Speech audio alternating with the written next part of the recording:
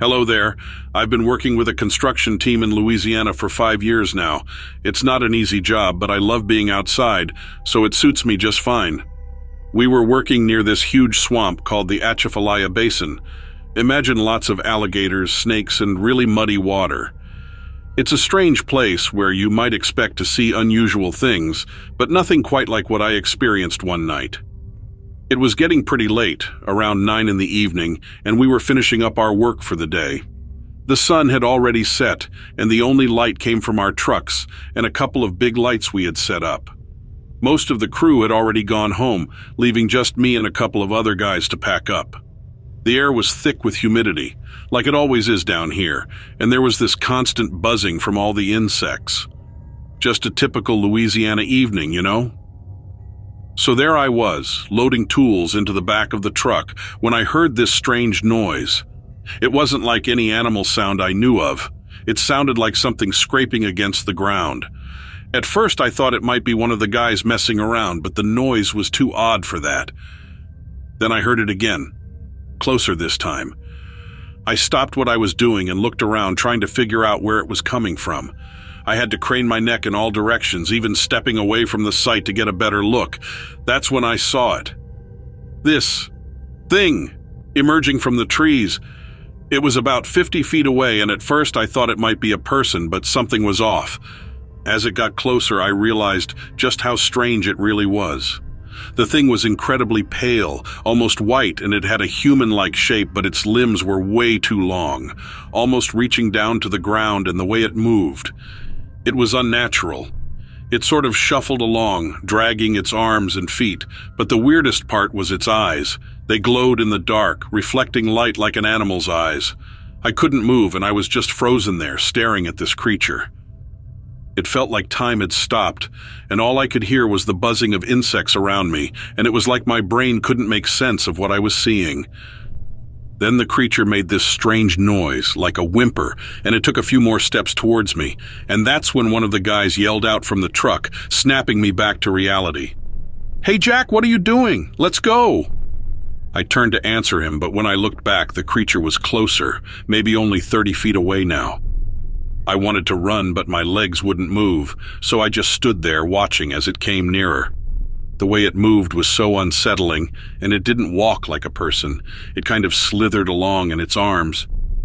They swung back and forth as it moved. It didn't leave any tracks on the ground either. It was like nothing I'd ever seen before. For a moment it stopped and stared at me with those eerie red eyes, and the air felt charged, like before a storm, and all I could hear was my own heartbeat. And then it let out this big sigh and turned away, disappearing back into the trees as silently as it had come. I stood there for a while trying to process what I'd just seen, but I didn't tell the guys about it. I just made up some excuse about seeing a sick deer. I knew they wouldn't believe me anyway. The rest of the drive back was quiet, and when I got home I couldn't stop thinking about that creature, but I didn't dare tell anyone else. It felt like it didn't belong in our world, like it was something from a nightmare. Luckily, I got transferred to a different crew the next week further north. It helped me sleep a bit easier at night, but I still couldn't shake the feeling of being watched whenever I was outside. Oh well, I guess I'll just keep plodding along and hope nothing like that ever happens again.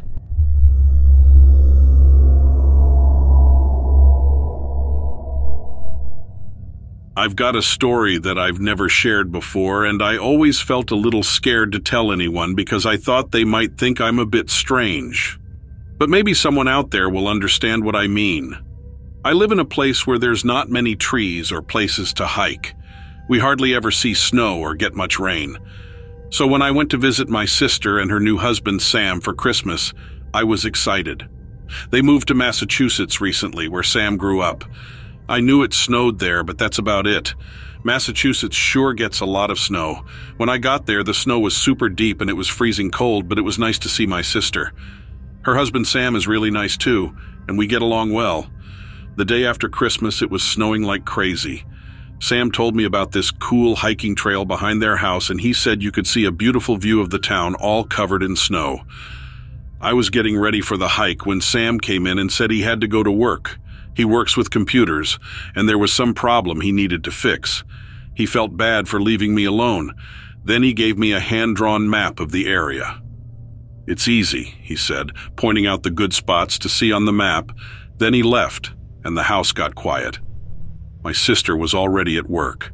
I was all bundled up for the hike, even though maybe I didn't need so many clothes, but I'm not used to snow. I'm from a place where it's always warm.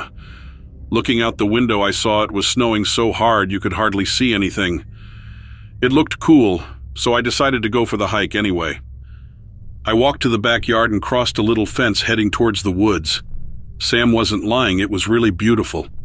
The snow made everything so quiet and it was all so white. But once I got into the woods, it was darker because of all the trees. It took a moment for my eyes to adjust, and it was surprisingly warm in there, which seemed strange. As I walked, I suddenly smelled something awful, like rotting garbage or spoiled meat. It wasn't a normal smell for the woods, and I thought maybe an animal had died in the cold. But I kept walking, thinking maybe it was just something normal here that I didn't know about. I felt a little nervous in my stomach for a moment, but then it went away and the smell faded too. But then, out of nowhere, the smell came back even stronger. It was so bad I almost gagged, and then I heard something moving through the trees, like hooves or something. I started walking faster, not daring to look behind me. I just wanted to get to the end of the trail, and when I got there, I saw the town below through the thick snowfall.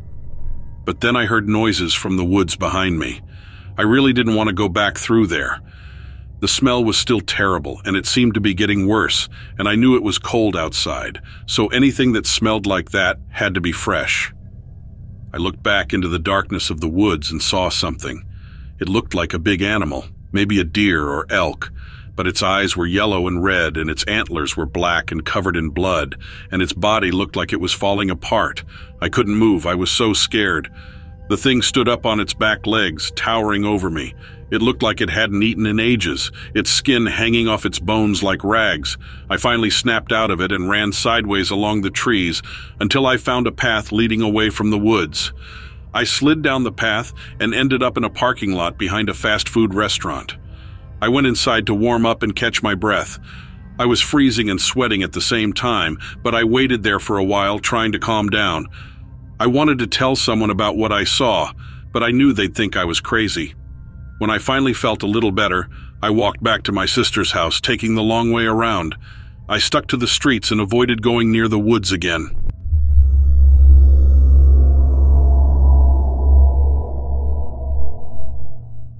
Every year our family had a special tradition, a trip to the beautiful Apostle Islands in Wisconsin. It was a time when everything seemed to burst with life, spring turning into summer, flowers blooming, and the weather just right. As we arrived at our family cabin, nestled among the trees, the sky was clear and bright. There were 10 of us in our group: Mom, Dad, my siblings, cousins, and me. Our cabin was more than just a house in the woods. It was a magical place where we escaped from the hustle and bustle of everyday life. These trips were like stepping into a fairy tale full of wonder and adventure. I loved everything about our cabin getaways, roasting marshmallows to make s'mores, singing songs around the campfire, and listening to Grandpa's exciting tales. Each memory was precious and made our cabin feel like a place out of a storybook. Even though it took us 8 hours to drive from our home in Milwaukee, it was always worth it. The anticipation of reaching our cabin filled me with excitement every time. As our car rumbled along the bumpy gravel road towards our cozy cabin, I imagined all the exciting adventures awaiting us.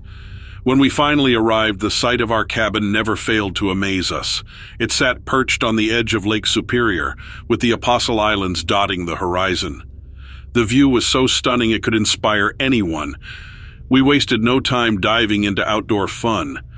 First, we embarked on a breathtaking hike, feeling the presence of Mother Nature all around us. Then we gathered for a cookout, savoring the delicious food and warm company. Afterward, we headed down to the shoreline for some fishing. I loved the challenge of trying to reel in a big catch and feeling the cool breeze on my face. As the day slowly turned into night, everyone began to retreat to their beds, leaving me as the only one awake. I've always been a night owl, and I relished the quiet moments, especially when the moonlight illuminated the landscape. I settled into my comfy chair, ready to watch the stars by the lake. The moon was round and glowing that night, making the lake shimmer with its light. It was so calm and quiet, just the way I liked it, but little did I know something surprising was about to happen. Suddenly, I noticed a dark shape near the edge of the water. I squinted, trying to see what it was. Maybe it was one of my family members taking a walk, but as I kept looking, I realized it wasn't anyone I knew. There was something strange about the figure that made me feel uneasy. It was about 5 feet tall and looked like a creature against the bright moonlight. I blinked in surprise, rubbed my eyes, but when I looked again, it was still there, not changing at all. My heart beat faster and louder in my chest, making a booming sound in the quiet. Its wings were folded against its body, like a bat's but much bigger, and they looked like they were covered in black feathers. It stood up straight like a person, but something about it seemed strange, like a drawing from a scary dream. Its face was especially odd, making me feel scared even now when I think about it. There were no features on it that I could see, except for 2 huge, shiny red eyes. They seemed to shine in the moonlight, not showing any feelings, just staring right at me. It stayed there, not moving at all, its eyes never leaving me. I was so frightened that I couldn't even move, and my breathing was all shaky and uneven. I don't know exactly how long it was there, but eventually it spread out its big wings and flew away from the shore, disappearing into the dark sky with a strange kind of grace. I let out a frightened whimper and quickly jumped up, then my heart pounded as I dashed back to the cabin. I felt so relieved when I reached it and found the door had a strong lock. The next day, I decided to go back to the spot where I saw the strange thing. Part of me hoped I would find something there to prove I hadn't imagined it, but there was nothing. I searched around, but there were no signs of anything unusual. When I told my family about what happened, they just smiled skeptically and teased me gently, but they didn't believe me. Years passed, and I kept the memory to myself. Then one day, I read about something called the Mothman. It was described so similarly to what I had seen. A strange relief washed over me as I realized I wasn't alone in my experience. Even now, I still dream about those glowing eyes that appeared to me once. They're like a memory that won't fade, reminding me of that strange moment. Looking back, even though it scared me, I can't help but find it interesting. It makes me think about all the amazing stories my grandpa used to tell. Whenever I go back to the cabin, I can't help but stare at the shoreline. Part of me hopes I won't see that mysterious figure again, but another part wonders what might happen if I do. Every peaceful night at the cabin feels different now, and it's like there's something exciting hiding in the shadows, waiting to surprise me. I can't shake the feeling of anticipation, wondering if I'll meet the Mothman again. Even though I got really scared, that memory made me start thinking about things that aren't normal. At first, our family's favorite place to go for a break, the cabin, became a place where I wanted to uncover the secrets of the Mothman. That night totally changed how I felt about going to the cabin. What I mean is, there's a whole lot more out there than what we usually see or believe. Encounters like the one I had, which are rare and puzzling, show us that there's a whole mysterious world out there. It reminds us that there are so many things we don't understand, and that's pretty exciting.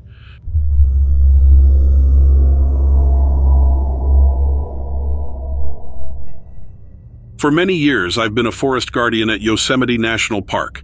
My job involves exploring the woods, doing lots of paperwork, and sometimes helping people who get lost. But there's something about this park that feels a bit strange, especially during the night.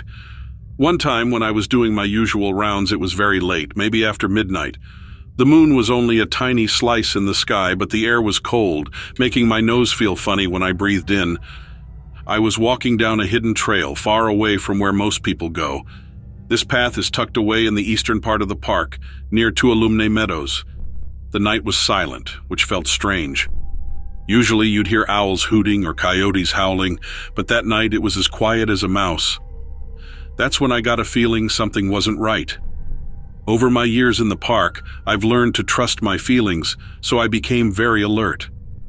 As I kept walking, my hand stayed on my flashlight. Its beam cut through the dark, making long shadows between the trees. Then I heard a sound. It wasn't loud, more like a soft whisper, but in the quiet of the night it sounded loud. I turned towards the noise, my heart starting to beat fast. And that's when I saw it. Standing not too far away was a strange creature. At first it looked like a big dog, but when I shone my flashlight on it, I saw more details. It stood on two legs, covered in thick, dark fur, and its head was like a dog's with pointy ears and a long nose. But its eyes, they looked human. They were smart and looking straight at me.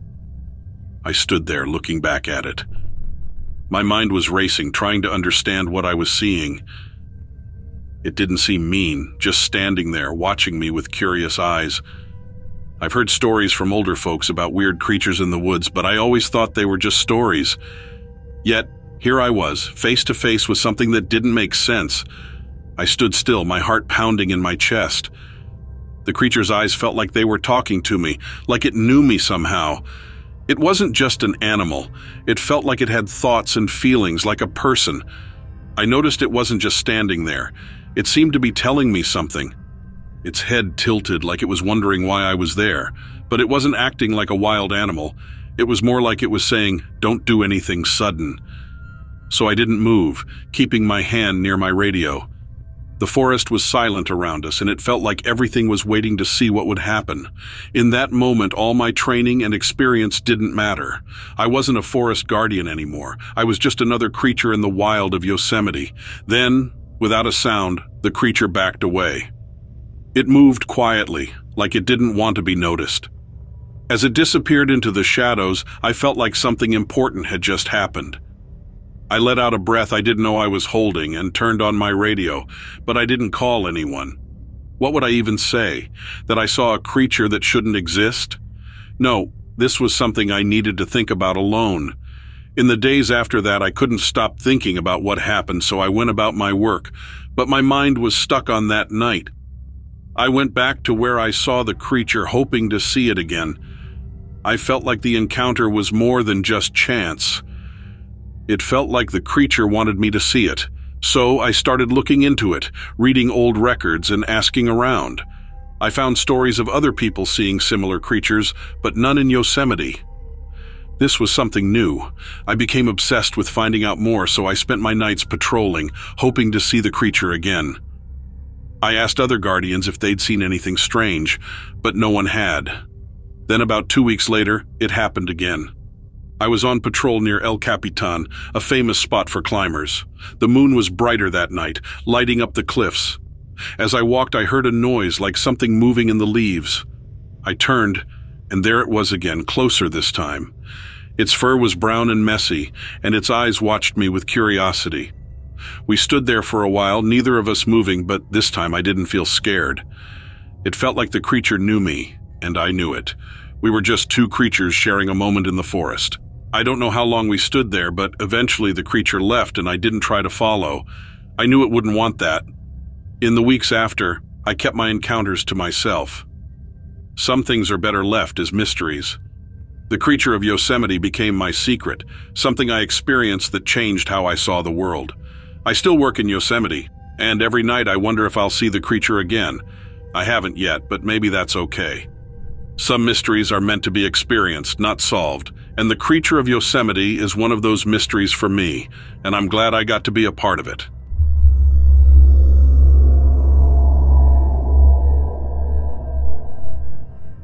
There was a married couple named Jack and Emily, and they had been together for 8 years and were thinking about having kids someday. Jack worked with computers, fixing them when they went wrong. Emily was a teacher, helping kids learn new things every day. They were both very sensible and didn't believe in making up stories or seeing things that weren't really there. They had been saving up their money for a long time to buy some land. They wanted to build their dream house there, and finally, they found the perfect spot in Northern California, right in the middle of the redwoods. It was a beautiful place, hidden away from everything, just like they wanted. It was close to a small town called Eerie, not too far from the sea, but you might not have heard of it before. One weekend, they went to see the land they wanted to buy. They wanted to see where they could build their house and plan everything out. It was a lovely day with the sun shining bright. They walked through the woods, talking about their plans, and they talked about where they'd put the kitchen and how big they'd make the deck. Suddenly, they heard a strange noise, and it was a deep, low sound, like a moan, but not quite. Emily looked puzzled, and Jack felt a little uneasy too, so they stopped walking and listened carefully. They heard the noise again, and it sounded closer this time, but they didn't know what it could be. They weren't experts on the animals that lived in the woods. The trees were thick in this part of the woods, so they couldn't see very far ahead, so they squinted, trying to see if there was anything moving between the trees. Then they saw it. It was a huge figure, about 30 yards away. It was covered in dark brown or almost black hair. It stood on two legs like a person, but it wasn't a person. It was taller than any person they'd ever seen. Emily grabbed Jack's arm tightly, and they both couldn't believe what they were seeing. The figure just stood there, looking at them. Jack thought maybe it was a person dressed up as something else, but deep down he knew it wasn't. It looked too real. The figure didn't move, and it just stood there looking away, but slowly turning its head towards them. Finally, it saw them, but it didn't do anything. Then, as if it had decided they weren't a threat, it turned and walked away. It moved quietly. One moment it was there, and the next, it disappeared into the trees. Jack and Emily were still standing there, not moving or saying anything. Finally, Emily asked Jack if he had seen it clearly. Jack just nodded, and they were both shaken up. Jack thought to himself, could it be a Sasquatch? It couldn't be, right? But what else could it be? They decided they'd seen enough for one day. As they walked back to the car, the silence between them felt heavy, and it was like neither of them wanted to say what they were thinking. When they got into the car, Jack started the engine, but they didn't hurry to leave. They just sat there looking out at the forest, thinking about what they had seen. Finally, after a long silence, Emily speaks up. "Was that a Sasquatch?" she whispers, her voice barely audible. I can only nod in response. What else could it have been? I've heard stories and watched TV shows about it, but I never thought I'd encounter one myself, not until today. We begin discussing, trying to make sense of what we saw. Maybe it was something else, but deep down, we both know that's not true. Regular animals don't move like that, don't look like that, but this was different, something entirely unfamiliar to us. The journey back to our home is quiet, with both of us lost in our own thoughts. Occasionally, one of us starts to speak, then stops abruptly. What can you even say after witnessing something like that? Once we arrive home, we immediately turn to the internet for answers, and we spend hours searching for Sasquatch sightings, hoping to find anything similar to our experience. There are plenty of stories, some not too far from where we were. It's somewhat reassuring knowing we're not alone in our encounter. However, the more we read, the more uneasy we become, and there are countless tales and sightings, yet it's all treated as a joke. How can so many people witness something, and yet it's not taken seriously? We discuss the idea of returning to the site, maybe attempting to see it again. The following days are strange. We try to carry on with our lives, but there's a lingering sense of unease. We're easily startled on edge, and every little sound makes us jump. It's as if we're waiting for the other to suggest going back, and we're not confiding in anyone else about it. But keeping such a secret is challenging, and it feels like it's constantly on our minds, ready to burst out. And I can't stop thinking about that land, our future home. Can we still build there, knowing what lurks in those woods? Emily and I have lengthy discussions every night, dissecting every detail. We even start having dreams about it, at least I do. I wake up in the dead of night, heart pounding, sensing its presence outside our window, or worse, beside our bed. A few weeks pass, and we're still on edge. But life must continue, right? We own that plot of land, and we have plans for it. We can't just abandon everything due to one peculiar encounter. So we make the decision to return. I know it sounds crazy, but we need to see it again. We head back there, this time more cautiously. We tell ourselves we're only going to survey the land, make some plans, nothing more. Yet, deep down, I think both of us are secretly hoping, maybe even expecting, to encounter it again. As we arrived, everything seemed calm and quiet, just like always. We walked around discussing where we could put things, but something felt different. We kept checking behind us, listening for any strange noises. Time went by, and still, there was nothing unusual. It was as if nothing had ever happened there, and I didn't know if I should feel relieved or disappointed. It was confusing, feeling both emotions at once. Just as we were about to leave, Emily suddenly grabbed my arm and she was staring at something in the trees. I followed her gaze, and that's when I saw it. The Sasquatch, standing at the edge of the woods observing us. It was farther away this time, but I could still recognize the same creature, and this time I could see it more clearly. It was tall, incredibly tall, with arms that reached down past its knees. Its face was partly covered in hair, but I could see its eyes. Then, just like before, it turned and walked away, disappearing into the forest. We didn't say much during the drive back. We had seen it again, and both of us were thinking about it. It was real as anything.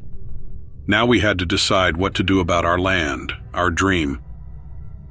Should we build there, knowing what lurked in those woods, or should we abandon it? That's where we are now, stuck in this undecided state, and we haven't made a decision yet.